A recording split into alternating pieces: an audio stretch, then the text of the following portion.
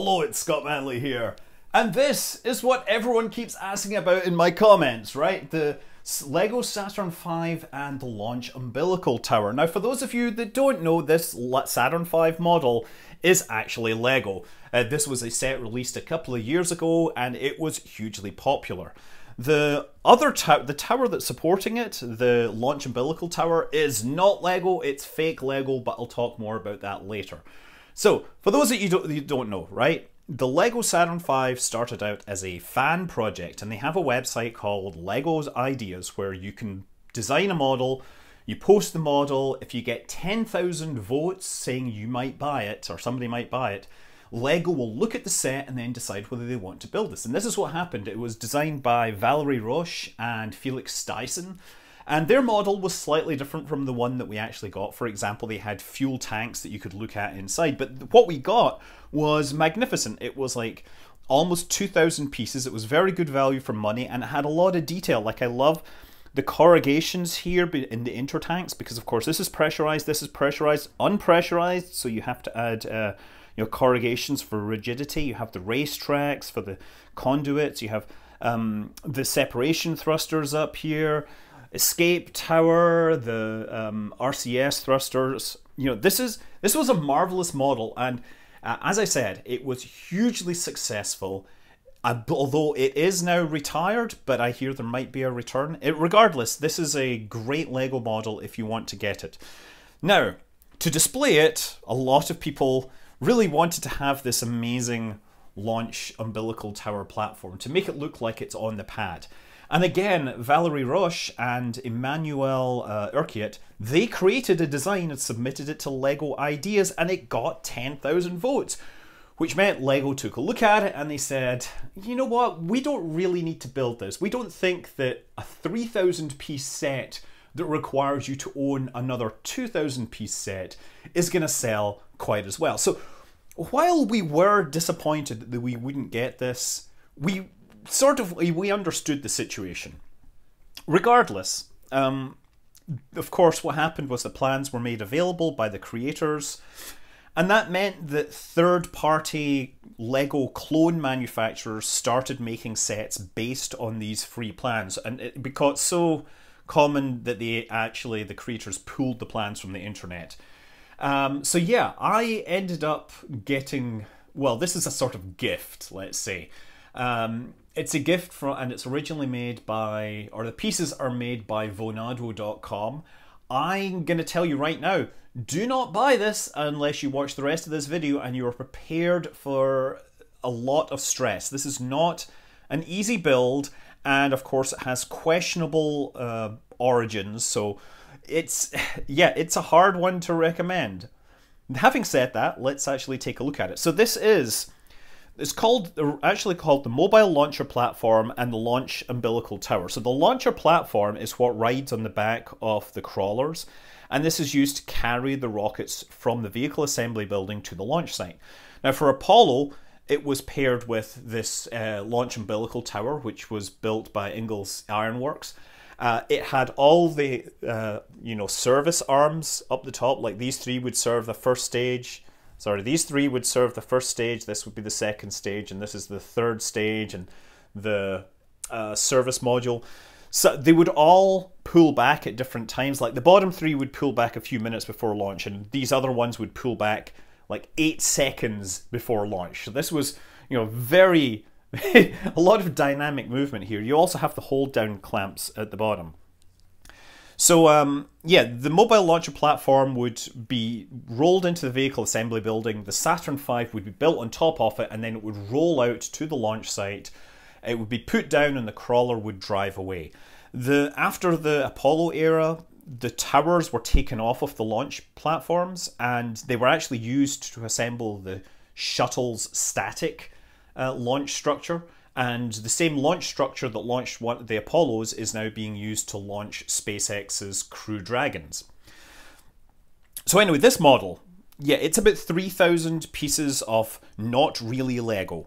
And that means that you're going to have to contend with all the problems of getting not really Lego. You're going to have weird color variations between parts that are supposed to be the same color. You will have size variations. Some examples of size variations, these big flat, you know, sheets. These are slightly too small. So you'll notice that they're not quite flush. These wanted to pop off the top.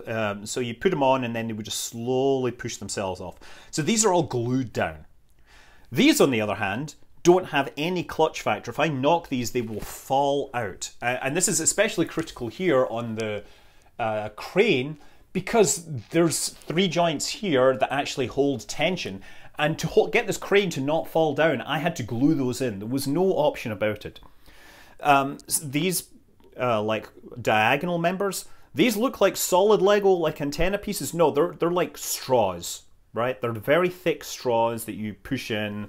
There's a lot of size variation. Again, this is not easy. By the way, yeah, these grey bits, those should be red. So you can paint those, I guess, if you want to. I mean, look, the whole thing looks kind of good when it's sitting in the background, but it is not fun building it. Other warnings is that this entire vertical structure, right? All of the strength comes from this core elevator shaft here, these you know, large bricks. And if you look down the front here, you'd think, oh, that's some nice structural strength there. But no, there's like no strength, no supporting strength from this whole lot. So the whole thing is starting to lean this way. And I need some tension on the back to pull it backwards and stop the whole thing falling over, because I don't want to ruin my very nice Lego rocket with my cheap-ass, you know, knockoff launch tower. It does actually have little, I don't know if you can see it here, but there's little wheels that can turn to adjust things, make things move. Like the white room can be moved back and forth, which is kind of cool, huh?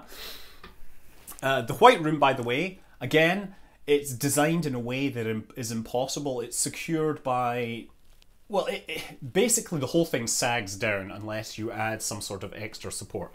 But hey, nice thing about the white room is it does have a little Gunter vent in there, you know, checking to make sure the astronauts are all ready to go and everything. Yeah. So I'm not sure. Oh yeah, and of course the other whole thing about this is that it doesn't come in some pretty Lego box with nice art like these other official models. This comes in a grey cardboard box with a bunch of packing tape off it and shipping labels, and you open it up and it's just a mess of little baggies. You get digital instructions sent across the internet which have mistakes in it that you need to fix, and you have no sorting on the Lego bricks. So you're going to spend for the first week just sorting the Lego into something that makes sense for building. It is a serious chore.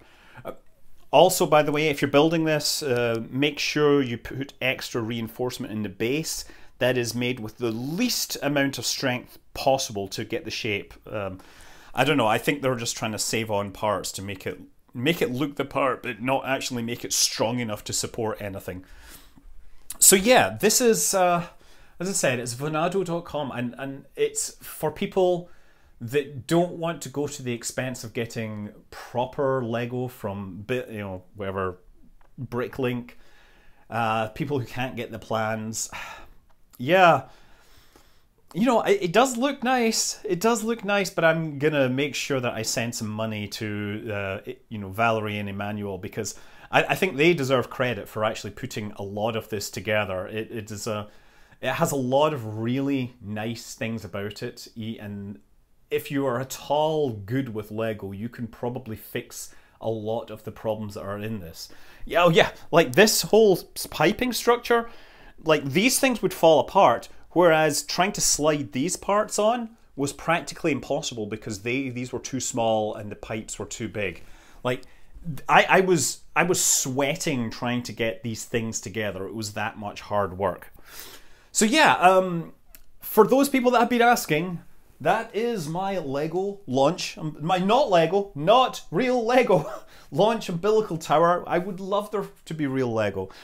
The Saturn V, however, of course, 100% recommend that. It is amazing, and if you can get one, because I believe that it is retired. I've heard rumors it might be coming back, but you know, if you want to get one, this might be your last Christmas to get one at a reasonable price.